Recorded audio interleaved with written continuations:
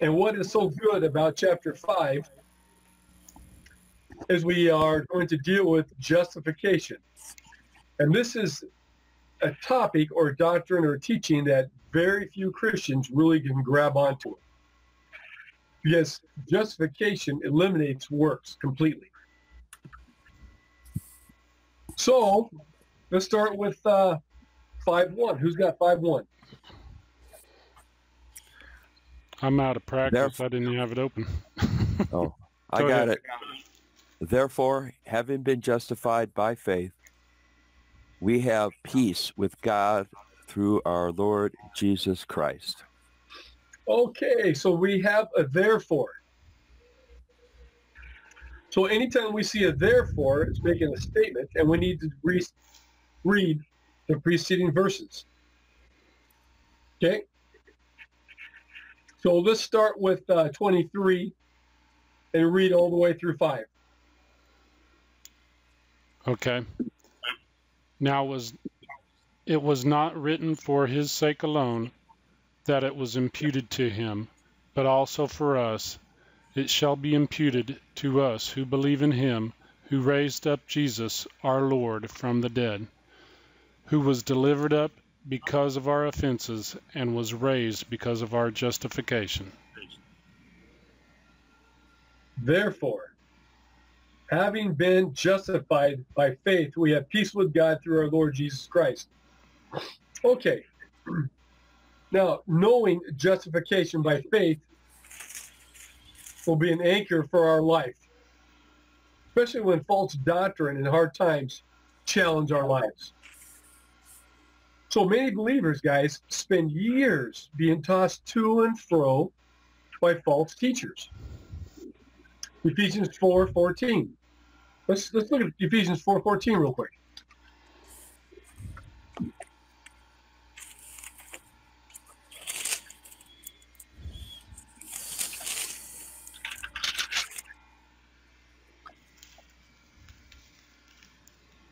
Pretty familiar verse. Anybody got it? Just about there.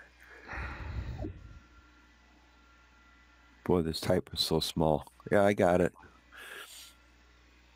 That we should no longer be children tossed to and fro and carried about the every wind of doctrine by the trickery of men and the cunning and craftiness of deceitful plotting. Wow. Okay, so we are talking about here leaders in the churches. People who are being tossed to and fro by false teaching, trickery of men. So to have solid doctrine, solid teaching, solid understandings of what Christ did for us is key. So in verse 1 of chapter 5, therefore, having been justified. Now, last week we talked about what imputation was. So because of Christ's holiness, Christ's righteousness was imputed to us. His full righteousness was imputed to us, which made us 100% holy. So the Bible says that we are declared holy. Not made holy, but declared holy. So if God declares that you are holy, but yet we are living in a sinful body, we struggle. And when we get to chapter 6, we will explain how to cut off that struggle. So this is why it's so important to get a hold on Romans, especially chapter 5. So this must be the teaching first for every new convert. So if we don't teach every new convert immediately what justification is, what imputation is, they'll find themselves going down the road of works-oriented teaching, trying to get close to God by works, or trying to get close to God by continual repentance, not by understanding what happened to them in Christ and what Christ did for them by imputing his holiness to them and declaring them righteous. And that's where a lot of believers have low self-esteem, low self-worth when they come to their prayer life. when it comes to their prayer life, when it comes to their standing before God, they don't feel worthy. Go ahead, Jeff. Would it depend on the maturity of the individual, or just you specifically say new beginners? Because somebody could be a baby for 5 years and don't have no clue. Yeah, and the question is, why are they a baby? Yeah. Because they've never been taught this. They've never been taught what happened to them in Christ. Okay, so now we've discovered that Christ imputed his holiness to us, made us righteous. He raised us with Christ from the dead. And it was for our justification. Therefore, verse 5:1, having been justified, past tense, having been justified by faith. Notice by faith, believing, faith, believing that Jesus Christ went to the cross, shed his blood for the forgiveness of sins. God accepted that penalty for sin, and God raised him from the dead, which is the proof of justification. So the resurrection from the dead is a proof that God accepted that payment, Jesus Christ. Now, the first 10 verses we're dealing with the method of justification, 1 through 10. Okay. And he's go ahead, Lindell. No, I said okay. So we're not justified by works, but by faith. Works is a byproduct of the working out of the Holy Spirit in our life, what those works are. Now, notice he said we have peace with God through our Lord Jesus Christ. Notice that peace with God, meaning to bind together what has been separated. So because we are separated from God, Christ brought us together. So now we have peace with God. So one of the blessings of justification is peace. We have peace with God, no judgment. Okay, now the second blessing is in verse 2. Read verse 2. Oh, okay. Through whom also we have access by faith into this grace in which we stand and rejoice in hope of the glory of God. Okay, now notice our second blessing. We also have what?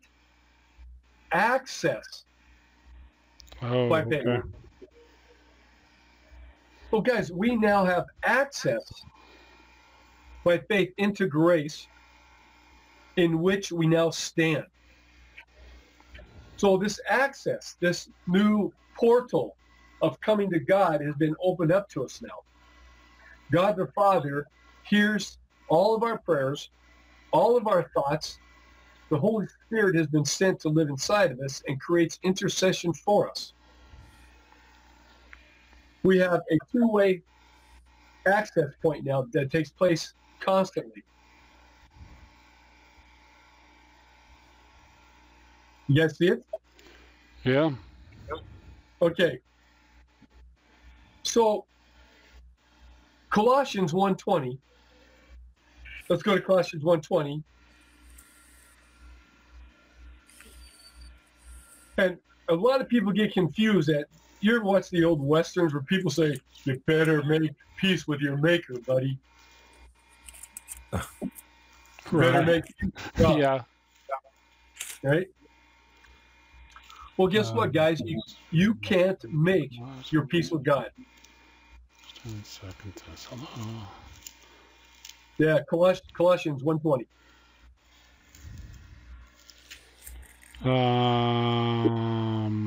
Let's see. I'm halfway in the dark. And by him to reconcile all things to himself, by him whether things on earth or things in heaven, having made peace through the cross, through the blood of his cross. Okay, the only way we get peace is through the cross of Jesus Christ. It's the only way that peace came with us and God. There's no hostility between us and God anymore. God does not sit up there with his thumb being licked, just waiting to put his thumb on us anymore. No, we have complete access and we have complete peace with God now. Oh, gosh. So, guys, if we don't get this straight, the devil might find a crack in our armor. He may find a crack in our doctrine and start tossing us around. We just read Ephesians. By false teaching, we're tossed to and fro. So I find that many believers lose their confidence. They lose their hope because they don't understand the peace they have with God. They don't understand the access they have with God. So if we don't get it straight, we can be tossed to and fro. Okay? So people get into false teaching because they don't understand justification, which leads them into works, thus causing them to doubt their relationship with God. So when a person gets into works, they don't know if they did enough right works to be accepted by God. So the believer turns into a lukewarm. Yes. Yes. Which also leads to feelings of inadequacy, or they're trying to live on a higher spiritual plane. Now, have you ever heard people use the term, I just want to get closer to God? Or it's used a lot of times in worship. I want to go to my higher praises. I want to go to a higher worship. Right. There's no such thing. There's no such higher plane you can go to. That's why we have to understand justification. Okay? Right. That's false teaching. You can't live in higher spiritual dimensions. There are no higher spiritual dimensions. Wow. You are justified. You are declared righteous. You're not made righteous. You're declared righteous. You still live in a sin, fallen body. But that can be cut off according to Romans 6:12, which we'll get to in a little bit. So the Bible tells us that anything other than faith is sin. So we are saved by faith in what Christ did, not in our faith, but we have faith in what Christ did. So to hear from God is through his word and finding it in the scriptures. So when people want to do personal testimonies, sure, that is good, and that's okay if you compare it to scriptures. But to hear God is hearing it through his word and confirming what this says. Okay, so that's what we're doing here tonight. So verse 2, access. So by faith into grace. So the provision was provided by God and Jesus Christ. So God and Jesus Christ together provided the access and the peace that comes with that access. Now, use the word grace here. We have access by faith into this grace in which we stand. And my definition of grace is God's sufficiency for every need. God's sufficiency for every need. God's grace to us. The sufficiency for all of our needs. So Christ said, I am the door. So this access is through Christ. He's the door.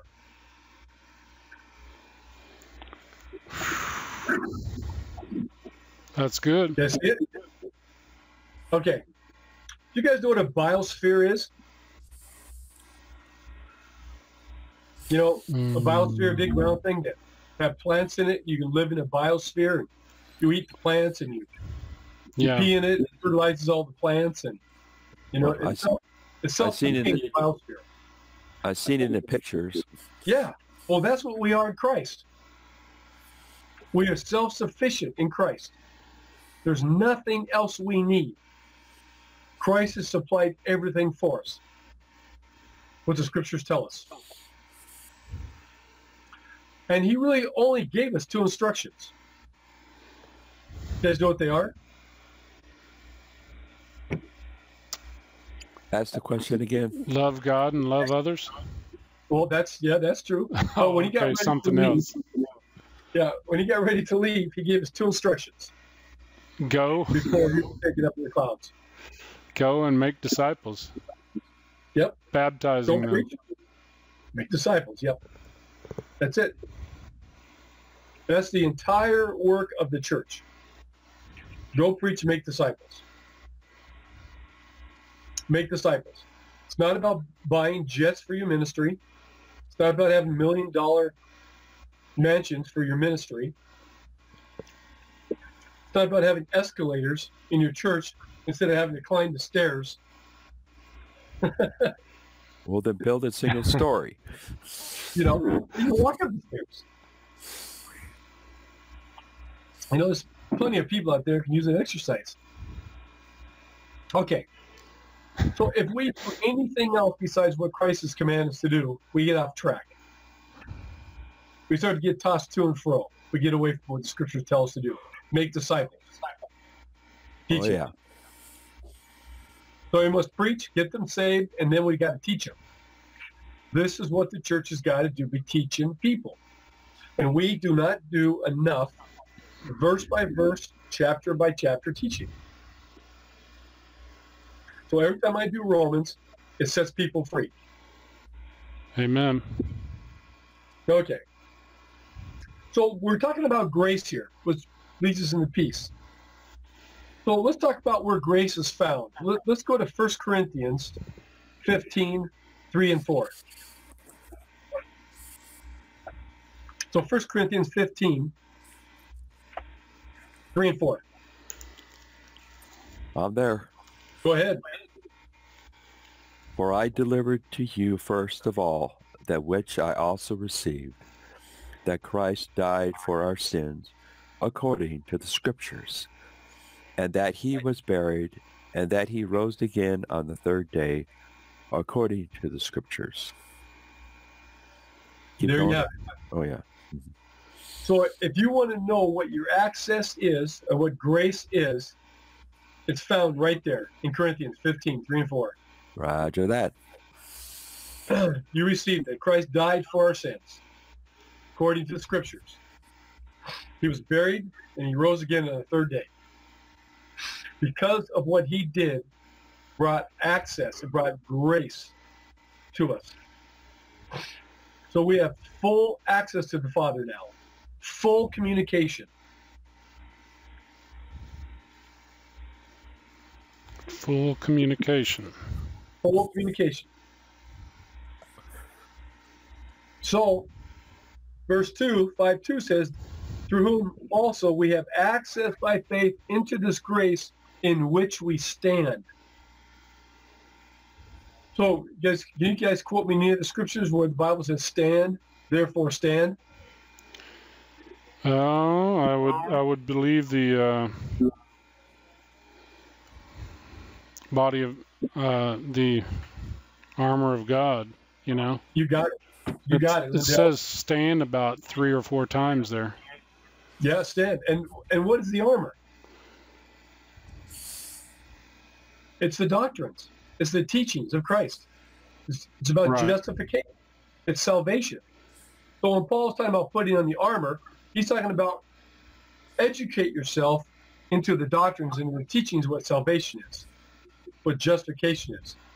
And a lot of people think it's about putting on a helmet or putting up a sword or no, it's about the teachings. You know, get yourself secure in what Christ has done for us. What Paul is explaining. Now, he says, in which we stand, And look at this word, and rejoice in hope of the glory of God. Rejoice. Behold. Because of this access now, Paul is saying we rejoice in it. Rejoice. I mean, this is talking to a Yahoo. This is yelling, clapping your hands. Amen. This is rejoicing, guys. You have full access by grace, and you stand in it, and therefore you should be rejoicing in this hope, which is the glory of God. That you are justified. You are declared righteous. He has imputed his righteousness to us, to you. He has declared you righteous. Amen. It's good. Yeah, man. I mean, I rejoice in it. I rest in this. I no longer strive to get closer to God. You understand this? I now just rest in my access. I do nothing to try to earn anything. I just rest in it, and I talk with my Father. I just rest in it every single day, and I go, you know, Father, thank you for this access now, what Christ has done. And now, Father, I just want to thank you for this and that and this and that. Oh, yeah, by the way, this guy's got a hole in his leg. He's got staph in his infection. Touch him, Father God, according to Scripture. I use that as an example because Coach has been talking about this, you know, this guy. Right. Anyway. So, and because of this access, it brings peace with God. There you have it. Verse 3. Not only that, but we also glory in tribulations, knowing that tribulation produces perseverance, and perseverance, character, and character, hope. Okay, look at how he brings the sentence in the verse 3. We rejoice in the glory of God, and not only that. Not only are we rejoicing, but we glory in tribulations. Knowing that tribulation produces perseverance. Now, let me say this, guys. This is hard for a lot of people to understand. Yeah, Jeff, go ahead. Well, it just reminded me, this is almost exactly what Peter says in 2 Peter, chapter 1. Almost exactly, quote. There you go. Okay, let me say this. Circumstances are not part of the devil or God. They are circumstances. So a lot of times when we go through trials or tribulations, we think they're either initiated by God or they're initiated by Satan. Circumstances are just circumstances, and they are allowed to work in us patience and experience. So if you get a flat tire, you can't rebuke the devil for giving you a flat tire. That's your circumstance. That's a nail in the road. That's something that took place, and you have a flat tire. It's a circumstance. So the question is, when you go through a tribulation, do you start cussing, screaming, rebuking the devil? Or you know that tribulation produces perseverance? Are you going to allow character to be formed in you through these times? And that's what it's all about, conforming us into the image of Christ. Okay? Now, this word tribulation. Without teaching about justification, which we're talking about, and this is why Paul goes right into tribulation after justification. Because you have to know the difference of why. He goes right into tribulation after talking about justification. Because without this teaching of justification, a person could question their salvation with God. In hard times, listen, In hard times, we question our position in Christ. Am I in the will of God? Because of the hard times I'm going through, am I in the will of God? Am I positioned in Christ still? Guys, tribulation produces things in us, which we're going to read about. And I hear Christians all the time saying, I'm going through this hard time, and I don't know if God still loves me. Well, have they ever read chapter 4 and 5, 1 and 2? Do you understand how God is imputed? Do you understand what Christ did on the cross for you? Do you not understand that he said you will go through tribulation, but be of good cheer? So tribulation is just filled with circumstances in our life. And it's not that God's in it. It's not that the devil's in it. Don't it just sound like Phil Wilson? Devil made me do it. Yep. So, people ask me all the time, well, then what is tribulation? Well, if you were to go to Strong's Concordance and look at tribulation, or any Greek lexicon, you're going to find that what I call the best word for tribulation is called pressure. Paul said it was things. When we go through these things, Paul called them things. I call it pressure, things that squeeze us. So we all feel pressure at times. And have you guys ever felt that, it's what I call the constant hole in the gut that tells us we're not perfect? You guys ever feel like you're inadequate to stand before God? You guys ever have that feeling? Yeah. Yeah, me too.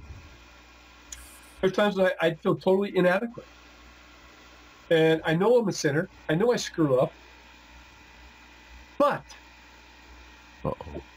I stand by faith in the promises and the declaration that Christ called me. So it doesn't go by feelings. By faith, I believe that I have access. I believe I am declared, and I declare that I have been imputed with His holiness. And when I go through tribulation and pressure, I praise God. I say, God, I thank you for some of these hard times because I'm being conformed into the image of Jesus Christ. I thank you for that flat tire, God. I'm going to get it fixed. I thank you that I slowed down to think through my day, and I'm going to glorify you, God, for these hard times. And I don't worry about my hole in my gut, that I'm imperfect. Guys, I'm the biggest screw-up you'll ever meet in the world. Before I got saved, I was like Paul. Man, I was the worst sinner. And then after I got saved, I was the worst sinner. You know what I mean? Yeah. And then when I finally understood Romans about justification, sanctification, imputation, I realized that I was the worst sinner. Then it spelled it out for me. But then I realized I was declared righteous. And then I learned in chapter 6 how not to yield my members to sin. And now I walk in the power of the Holy Spirit every day. I walk in the fruit every day. And when we get to chapter 6 and 7 and 8, I'll explain that even in deeper detail. But to know every single day that you're walking in the fruit of the Spirit is fantastic. Okay. So, let's look at 2 Corinthians 11, 23 through 27. 2 Corinthians 11, 23. You guys got to see this.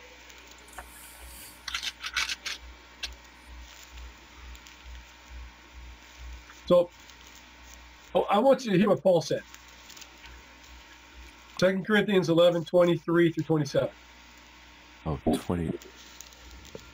And we'll end. 20. I think I got it. 27.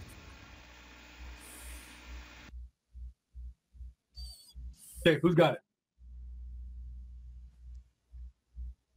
Are they ministers of Christ? I speak as a fool. I am more in labors more abundant, in stripes above measure, in prisons more frequently, in death often. From the Jews 5 times I received 40 stripes minus 1. 3 times I was beaten with rods, and once I was stoned. 3 times. I was shipwrecked at night, and a day I have been in the deep. You want to go on 26, 27? In journeys often, in perils of waters, in perils of robbers, in perils of my own countrymen, in perils of the Gentiles, in perils of the city, in perils in the wilderness, in perils in the sea, in perils among the false brethren. 27. In weariness and toil and sleeplessness, often in hunger and thirst, in fastings often, in cold, in nakedness, besides the other things what comes upon me daily. My dear concern for all churches. Look at verse 28. He calls them things besides the other things. Uh-huh. I call it pressure. He calls them things. So I don't see him rebuking the devil. I don't see him questioning his salvation. All I see is a deep concern for the churches. So did he know who he was in Christ? Absolutely. I mean, guys, if the average Christian was to go through 5% of what Paul just named, they would have a nervous breakdown. If the average Christian of today went through half of the stuff that Paul went through, they'd be questioning their salvation. They'd be rebuking the devil. You know, I mean, they'd be, back to drunkenness. Paul calls them things. I call it pressure. So we've now concluded that tribulation is allowed by God. And we are to rejoice in tribulation, knowing that God is working in us. And Jesus said in John 16:33, you will have tribulation in this world, but be of good cheer. I have overcome the world. So tribulation is under God's control. It's allowed by God, or could be even initiated by God to conform us into the image of Christ.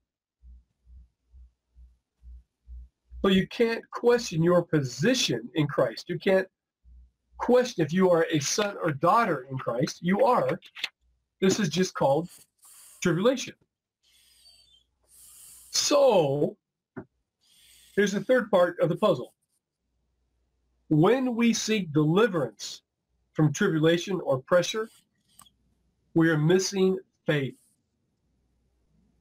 Trusting in God, faith pleases God. So if you pray for deliverance from tribulation, it takes the place of faith.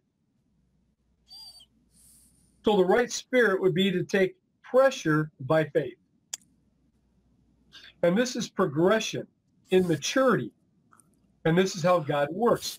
So when you go through pressure, we go back to Romans 5 and we start to read what happens when we go through pressure, tribulation. So tribulation is what God uses to conform us into Christ. Hebrews 5:8.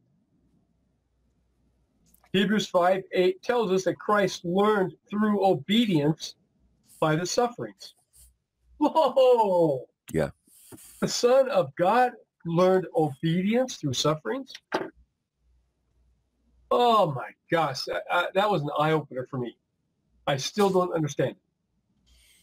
My mind goes kablooey every time I think about Christ learning obedience through sufferings.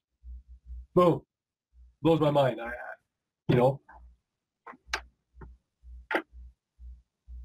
Crazy stuff. Okay. Let me take you through a couple of scriptures here. Philippians 1, 11, 14. Philippians 1, 11 through 14. Let's go there real quick. Philippians. Let me read these to you. You guys don't have them? Philippians 1, 11 through 14. Anybody got that? There. Okay, go ahead. Anybody else want to do it? Okay. Being filled with the fruits of righteousness, which are by Jesus Christ, to the glory and praise of God. But I want you to know, brethren, that the things which happened to me have been actually turned out for the furtherance of the gospel, so that it has become evident to the whole palace guard and all the rest that my chains are in Christ.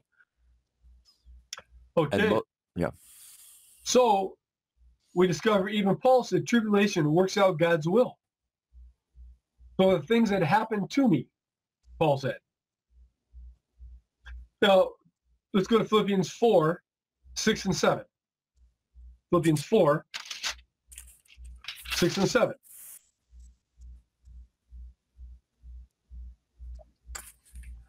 Well, I'm there. Everybody else want to read? Be anxious for nothing, but in everything by prayer and supplication with thanksgiving. Let your requests be made known to God, and that the peace of God, which surpasses all understanding, will guard your hearts and minds through Christ Jesus. Amen. Okay, so he uses the word anxious for nothing. Anxious is distracting care. It means to be drawn in different directions. So don't worry about being drawn in different directions. Don't be anxious. But by prayer, supplication, with thanksgiving, let your request be made known to God. Pray. Don't be anxious. You have access to the Father now because of justification. So since you have access, you can rest in that. You don't have to be anxious. But see, if you never understood chapter 5 of Romans, you never understand how not to be anxious. Because you never understand the imputation. You never understand justification and what really happened to us. Okay? And we all know what Romans 8:28 says. Romans 8:28 says, all things work together. The good, the bad, the ugly, even the petty stuff. Anyway, good, bad, and ugly. Get it? Yeah. Clint Eastwood? Okay. So I'm taking some time here in 1 and 2, and then verse 3, because I want us to really understand how we rejoice in tribulation. So really, the term means to glory in it, to boast in it, knowing that we must understand justification, grace, and then peace. Because tribulation works out God's plan in us. Well, how will people know these things? Only through teaching here. And this is a great place to start. When people are going through hard times, you've got to take them to Romans chapter 5, 1 through 3. So when people are hurting, suffering, going through hard times, you got to take them here. You got to explain to them what imputation is all about, because he imputed his holiness to you, because he justified you. You have access now to God. He knows all these things. Rest in him. The devil has no hold on you anymore. You see it? So you could say in the times of fire, man, God is really working in me. I can't wait to see what I'm going to become on the other side of this tribulation. Man, God's really working in me.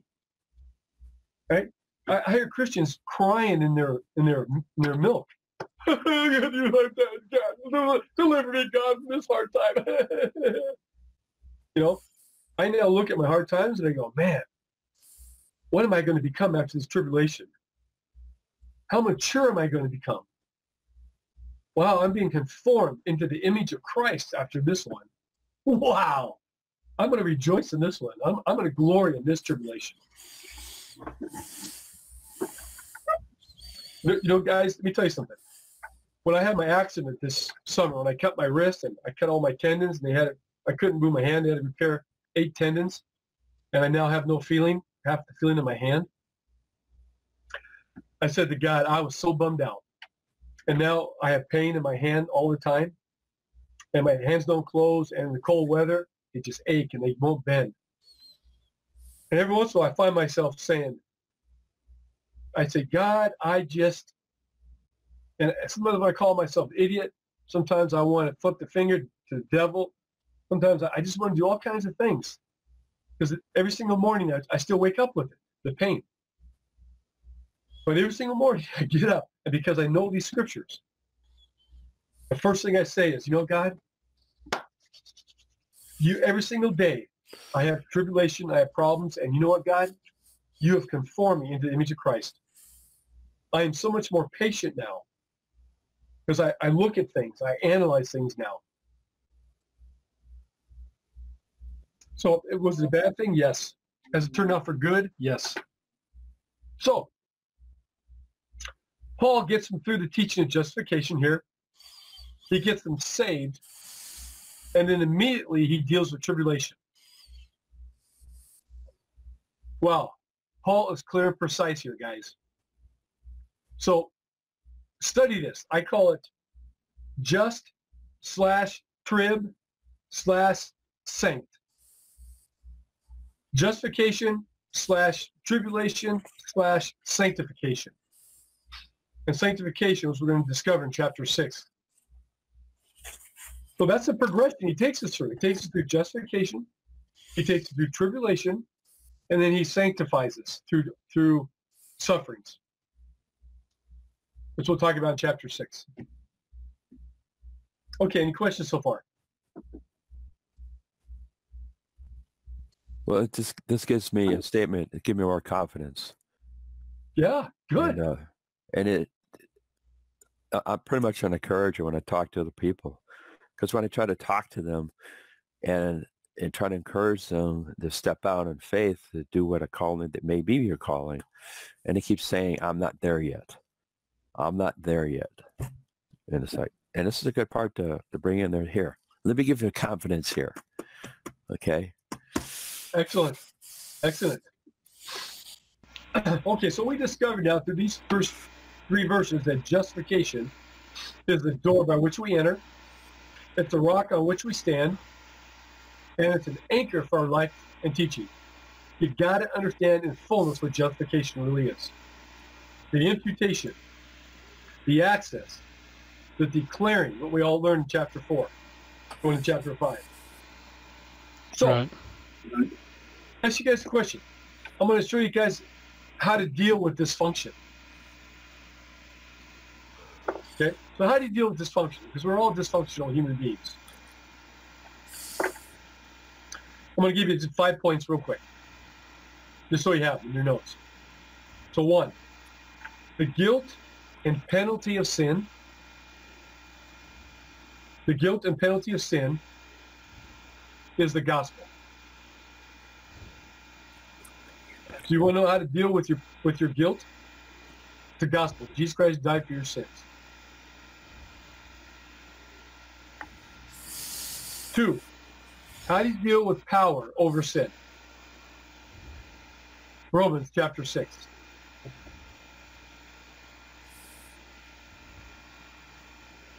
3, how do you deal with the presence of sin? That comes in glorification. So the presence of sin will be dealt with in glorification.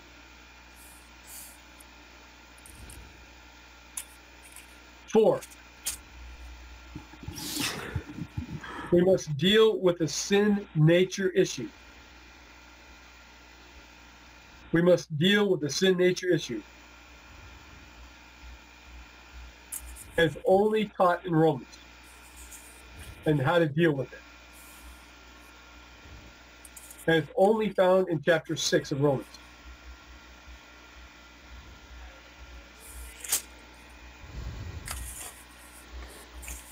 Okay, and 5,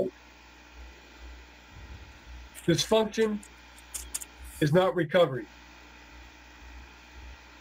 And let me explain that. Dysfunction is not recovery. If we don't teach people what happened to them in Christ, it's like being an alcoholic. People who say, hello, my name is Tim, I'm an alcoholic. I'm a recovering alcoholic. If we don't make sure people are saved, if we don't make sure they're saved, we'll be working with non-Christians. And they can't live in victory. Or they will believe they are alcoholics, not sinners. So when it comes to AA, if a person says, hello, my name is Tim, and they're a Christian, I'm an alcoholic, then they are not saved. Yeah. Because the Bible says, behold, all things have passed away. Behold, all things are new. Okay? So either you're saved and you're a new creature in Christ, or you're not saved. So there isn't really anything to deal with when it comes to recovery. Either one, you learn chapter 6, how not to yield your members to sin, and you deal with the sin nature issue of what happened that the old man died. And if a person hasn't been taught that the old man died, they'll never understand how to deal with the sin nature of the flesh. So salvation is not a process. It's faith in what happened at Calvary. Guys, you got to get this straight. Salvation is not a process. It's what happened at Calvary. We are sinners. We're not coming out of something. And this must be taught. We're sinners. We're not coming out of something. Justification has got to be taught. So let me say this. Justification is not alone. It now will usher in sanctification, which we're going to learn about in chapter 6. And sanctification is the progression of the Holy Spirit in us. And this is taught in chapter to chapter, which we're going to discuss about. Salvation, boom, happens. Sanctification is progressive. Do you guys see the difference? And if that isn't taught, then the person will doubt their salvation. Okay. Yeah. Now, Peter talked about what Paul laid out here. And Peter said something. So let's look at 2 Peter 3, 15, 18. Okay, Jeff, this is your book. You like 2 Peter, you said. 2 Peter 3, 15 through 18. Who's got it?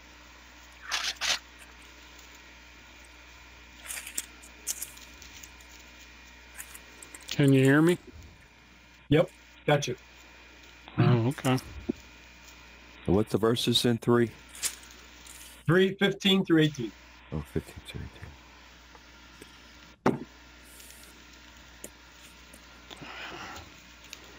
I'm not there. far You enough. there, Lyndall? No, I'm not far enough. Go for it, Jeff. I don't want to hog the show here. It's okay. All right. It's not a show, man. It's a Bible study.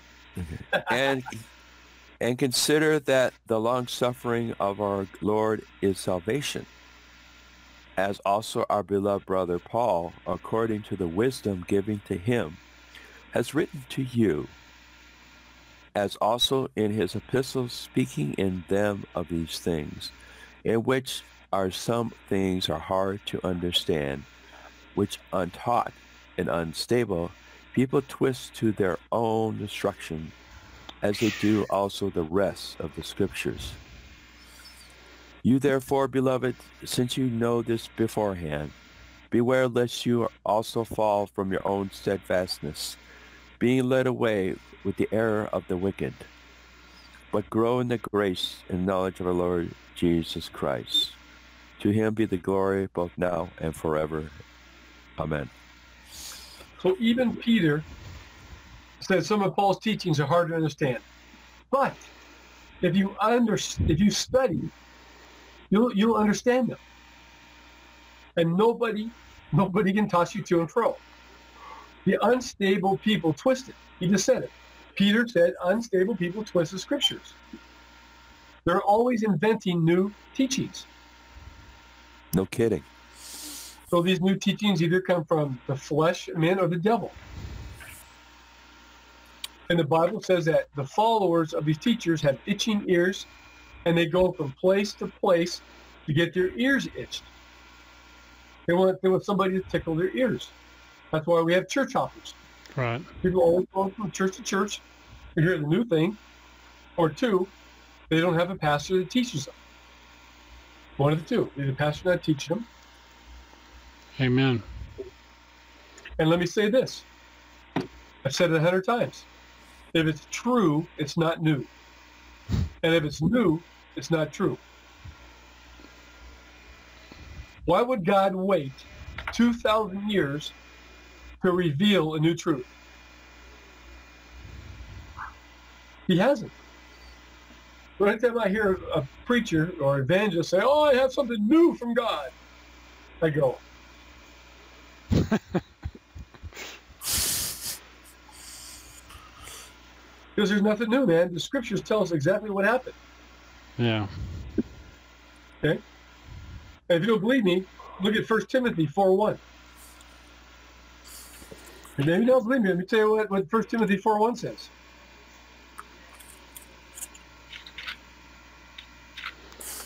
First Timothy 4:1.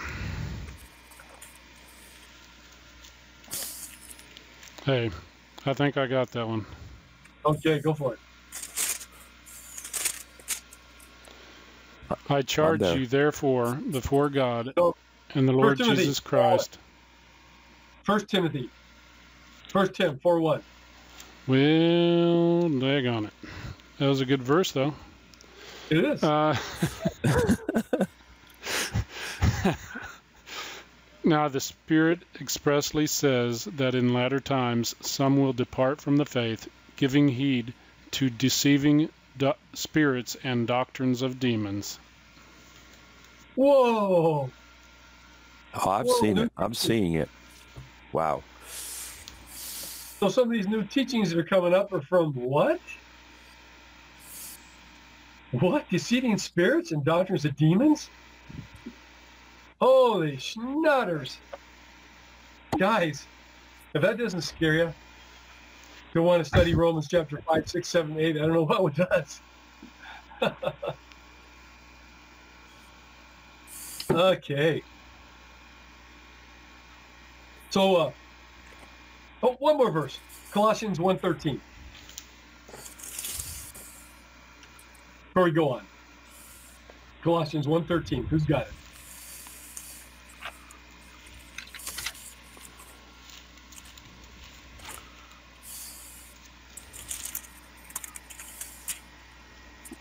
You're going to like this. Colossians 1:13. Oh. I'm fast. I got it. Go for it. Oh. He has delivered us from the power of darkness and conveyed us into the kingdom of the Son of his love. Okay. In whom we have redemption through his 15? blood and the forgiveness of sins. 1:13, but go, yeah. Oh. 1:13, he's delivered us from the power of darkness and conveyed us into the kingdom of his Son in love. Oh, yeah. So here it goes, guys. I used to think that Satan could slime us or make us sick, that he had power over the Christian, because I read some paperback books about the power. You know, that I could rebuke the devil, I could do spiritual warfare. Then I read 1 John 5:18 and realized that Satan had no hold on me. if I do not sin, 1 John 5:18 says, the Son keeps him. Jesus keeps him. So I've realized now that because I'm justified, I have this access that if I just walk in the power of the Spirit, don't sin, Satan has no hold on me.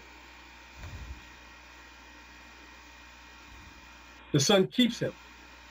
In 1 John 5:18, the word keep means to watch over him, to preserve him, to keep him in view,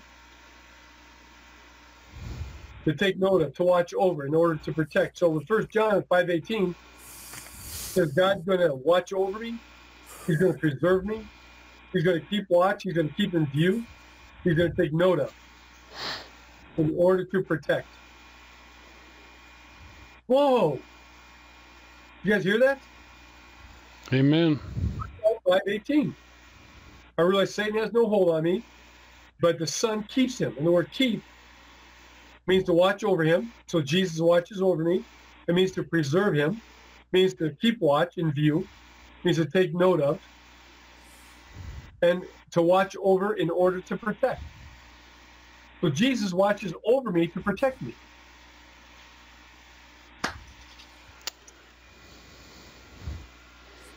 Right on. You know, and this Greek word is used in Acts 12:6. When they used to guard the prisoners, the same word is used in Acts 12:6. It's used to guard prisoners. It means to keep until the appointed time.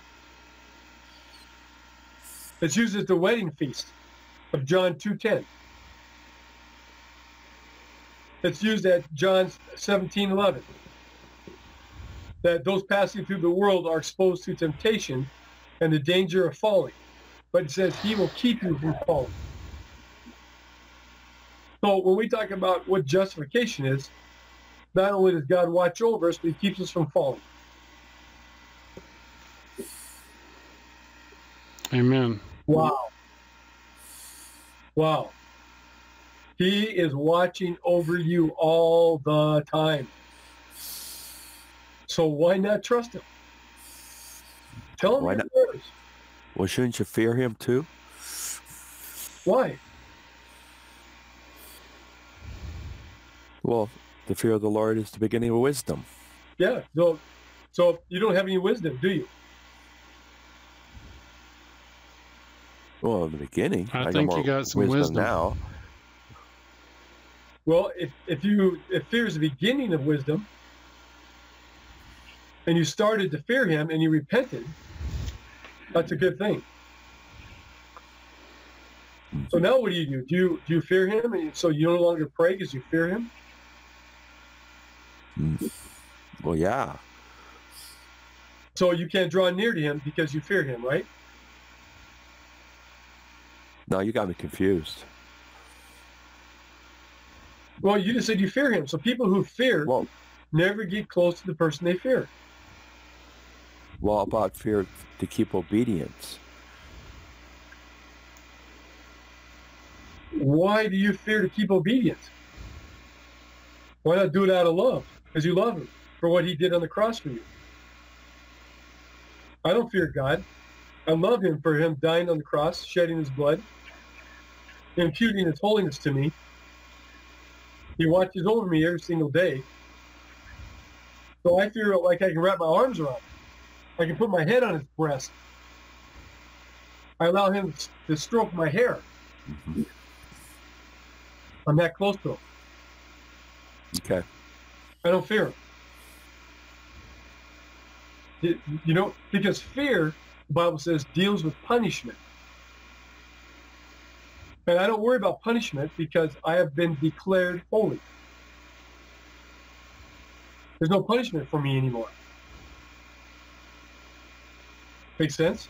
Yep. Because Right. I understand justification so well now, I don't fear him at all. I'm the brother. I'm a son now. I'm adopted. I'm in a family. All right, now you're making sense. Okay. Okay. Thanks for that. So let's keep going over us. Oh my gosh, we went over. No worries.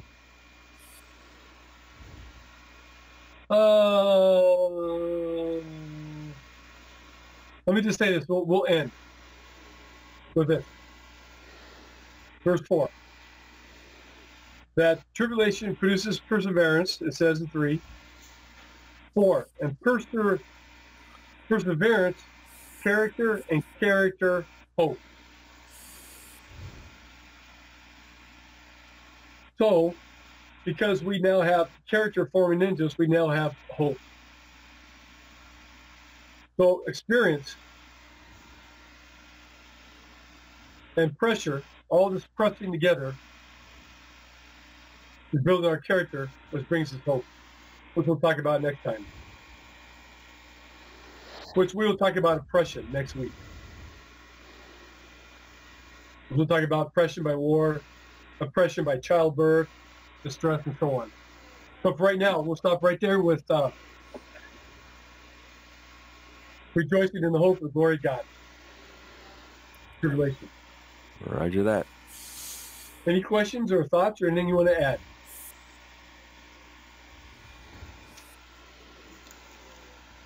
Not offhand. Great teachings there. Yeah. Yeah, we got through 3 verses, guys. We did semi-okay. Those are some awesome verses, though. Hey, you got to have this down, man. Exactly. You got to get this stuff down. Yeah. So it's great stuff, huh? Amen. Okay. Are we off the air? Nope. Let me stop her. Okay, then we can talk about Genesis 1 real quick for Jeff.